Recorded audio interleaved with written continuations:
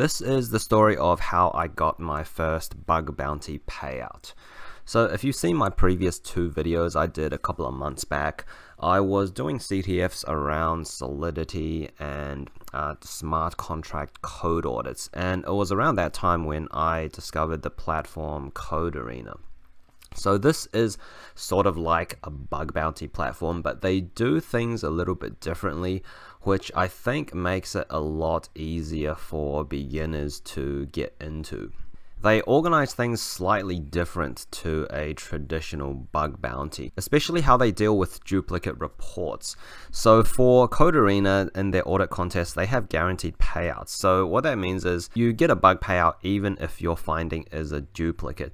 Essentially, if two people find the exact same finding, you each get half of the payout for that particular finding. And they have an algorithm which kind of calculates who gets what size share of the pot based on the findings that they submitted, whether other people found the same findings that you did, and how high are the severity of your findings. So from what I've seen, contests sort of run from 3 days to a week, and there are a lot of low-hanging fruits in the code bases based on what I've seen. So it makes things very beginner friendly if you want to start finding some bugs on this platform. You get guaranteed payouts, which sort of encourage you to do more bug bounties and slowly sort of progress your skill rather than finding nothing for a very long time, and only until you get good enough you start getting payouts. Now with the structure, you may think it might encourage people to sort of game the system in terms of making multiple accounts and just keep submitting the same findings so you get a larger share of the pot.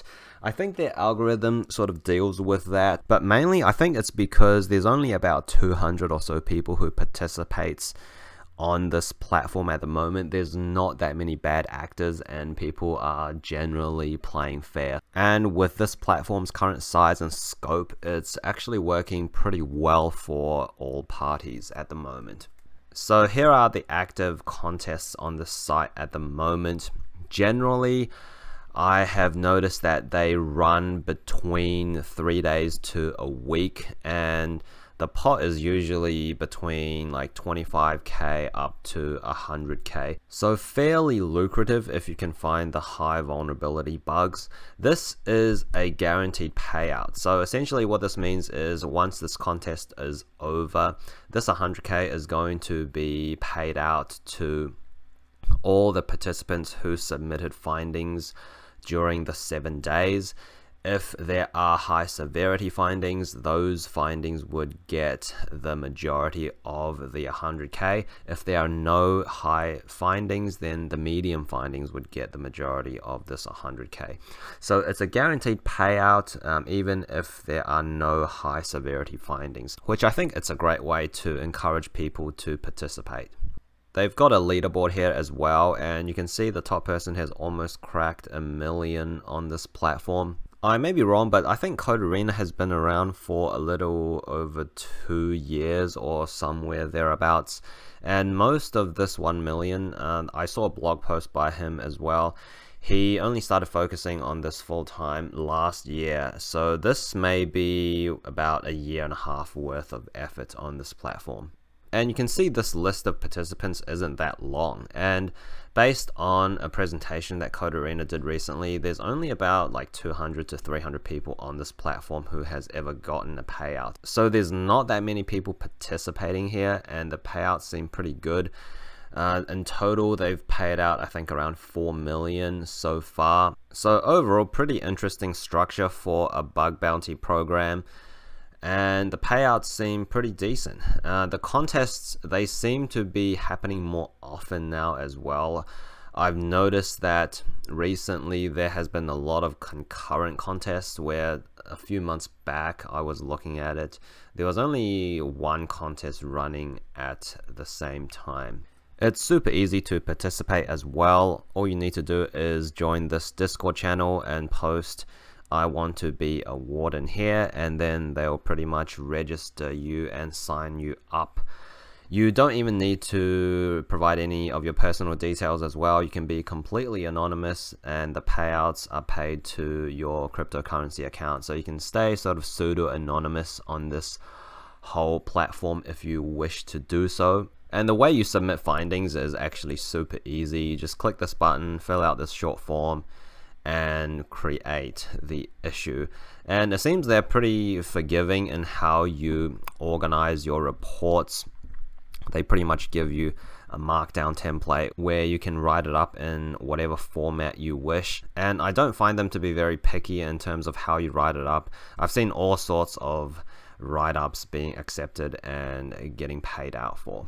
So essentially I signed up for Code Arena a couple of months back after I finished the various CTFs around Solidity. Learning the bugs and vulnerability around Solidity does take some time, but I pretty much looked through these previous reports and found a couple of low-level findings that were pretty much exactly as what it was on a previous report. So really low-hanging fruit stuff, and I was actually pretty surprised that there were so many low-hanging fruits that could be found in some of these code bases. I think it might be because all of these contests are fresh code bases that no one has audited in depth before. So if you read through enough of these reports, you'll start to see the same things cropping up over and over again.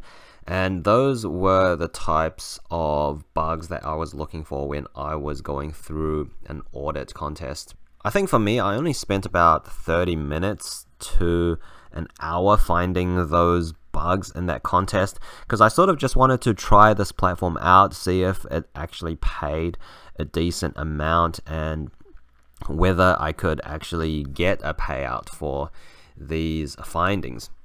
So I submitted those findings a couple of months back, and to my surprise, I actually got a payout, and it was $80 USD. So pretty decent for half an hour's of work. I mean, in my head, I was thinking I probably get about $5 or something along those lines, just because those findings that I submitted were pretty easy to find. But there we go, $80 for about half an hour's of work for my first bug bounty payout. Now, I would say while doing code audits, you're very prone to burnout. And that was pretty much what happened to me when I submitted my couple of findings for those audit contests. After doing a bunch of CTFs, reading previous audit reports, and actually reviewing code, it really takes a lot out of you mentally. It was all very taxing, and after I gone through all that, I pretty much got massive burnout and did not feel like doing anything productive after work for over 2 months. I think doing code reviews and audits, you're much more taxed mentally than compared to, for example, pen testing. Because for pen testing, generally you'll be following a set methodology, and at times you're pretty much just working through your methodology and just checking off one thing at a time.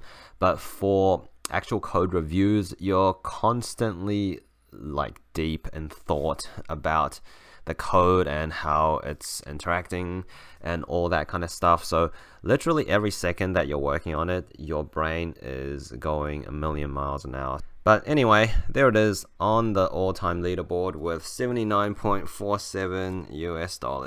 Now, getting this payout sort of actually got me out of the burnout, as in it sort of gave me a bit of motivation to, oh, actually, maybe I should try a bit more in this bug bounty, because I thought this was probably only going to be a couple of dollars for the bugs that I found, but it actually turned out to be a pretty decent amount for the amount of effort I spent on it. So I do plan to spend more time on this bug bounty platform moving forward, just to see how far I can push this. Now, for a roadmap of how I intend to get better at audits, C. Michelle, the ranked 1 guy on this platform, actually made a blog post on how you should approach learning audits. The key takeaway that I got from this blog post was, to get better, you just keep reading more code and exploit postmortems to get better. So basically, reading past audit reports, participating in contests, and then rinse and repeat. Now, the approach that I'm going to take when it comes to reading these previous reports is I'm going to work my way up from the low findings up to the mediums and the highs, because I find low risk and non-critical issues at my level pretty easy to digest at this point, and kind of I can have a takeaway from each finding that I read. While if I jump straight up and start trying to understand the high severity and the medium risk findings, some of them sort of just go over my head at this point, and actually that contributed a lot to my massive burnout for the last couple of months. So my approach is going to be understand all the low-level findings and the gas optimizations from each report, try to find those findings in current code contests, and then eventually I will get more familiar with the various patterns in Solidity, and then I can move on to medium and high level findings as I sort of progress from there. Now, I'm not sure if this is the best approach or not, but at least this way I won't get burnt out by trying to internalize and understand the high risk findings too quickly, and I will be able to make slow progress in terms of recognizing more patterns in the code. So that's Code Arena, interesting bug bounty platform with pretty decent payouts and very beginner friendly in my opinion if you want to get into smart contract auditing.